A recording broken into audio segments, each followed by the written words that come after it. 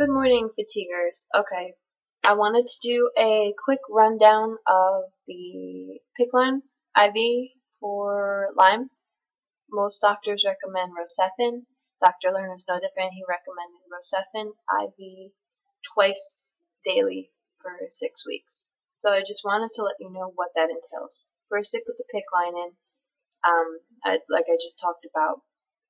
Then a nurse comes and she shows you how to, it's not really injecting, but inject yourself with the medication.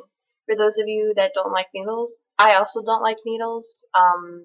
There's no poking involved in this. So let me show you what you need to get started. You're going to prep your workstation. I lay out paper towels, and then I put everything I need. Wash your hands first. So, okay, wash your hands with an antibacterial soap first. Then, also made a list. For those of you that your memory's slipping, definitely write everything she says down.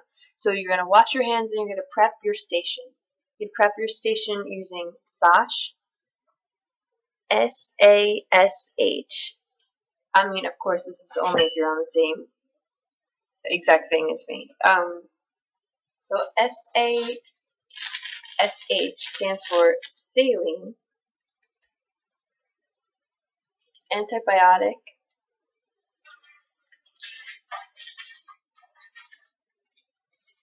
another Saline, and then your Heprin. This is not Heprin. Just kidding. And the Heprin is blue. Looks like that. Already failing. Okay. So you're going to lay everything out, and then you're going to prep your syringes. How you prep your syringes, the second I take this out of the bag, it's no longer sterile. So I'll just demonstrate. This one only has one. Okay. If you can see here, there's some air bubbles. See that?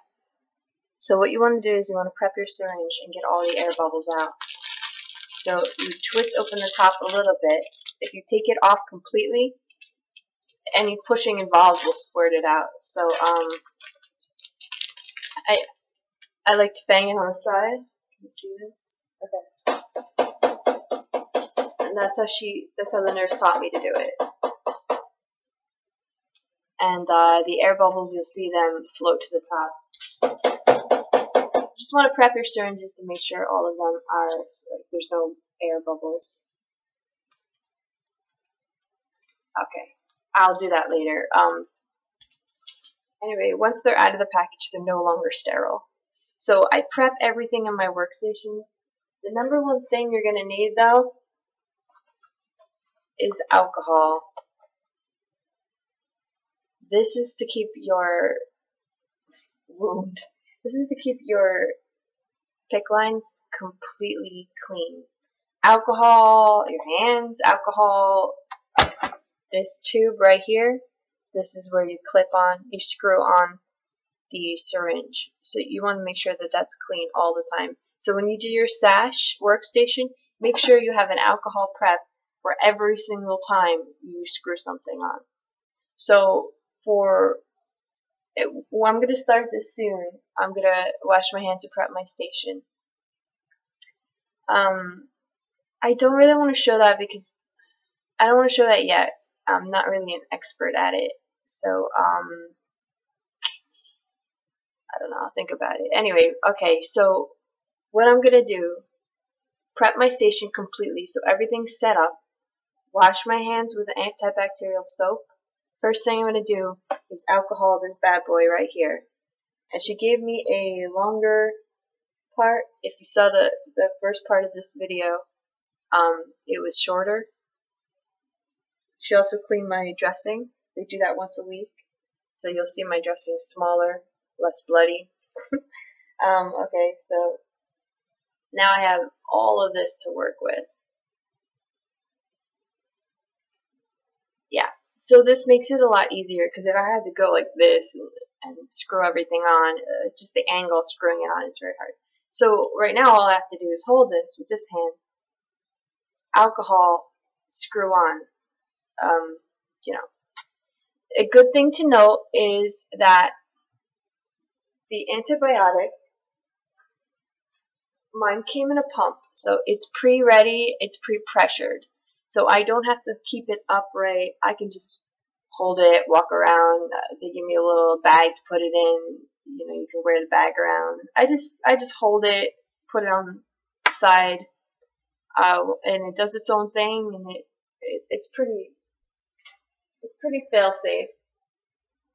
But a thing to note about the antibiotic is that it has to be out of the refrigerator for 2 hours, and Dr. Lerner wants the Rocephin done once every 12 hours, and it takes an hour to come out, to be done completely. All of those numbers I'm throwing at you equal 9 hours of sleep maximum. So it's pretty rough for me. I've been waking up at 8 just to take the medication out to get it done by 10, and then I do it again at 10 at night. It takes about an hour, and then I go to sleep at 11, and you do the math on that. 11 to 8 is 9 hours of sleep maximum, and then I try to go back to sleep for those 2 hours to get full 10. So if you're like me and you need like 10 hours of sleep, I'm doing this by myself here, but I really think that that would be probably the most beneficial thing for someone else to assist with, is just taking it out of the fridge for 2 hours before you normally get up. So keep that in mind, because that's like, I didn't know that, and I would have bought some sort of prop that made it work, that, you know, could refrigerate on a timer or something. Anyway, alright, so I'm gonna get myself set up. I'm not gonna, maybe I'll film it. I don't know if I'm gonna post it though. I'm not that comfortable with it. I still freak out when I see air bubbles. We'll see.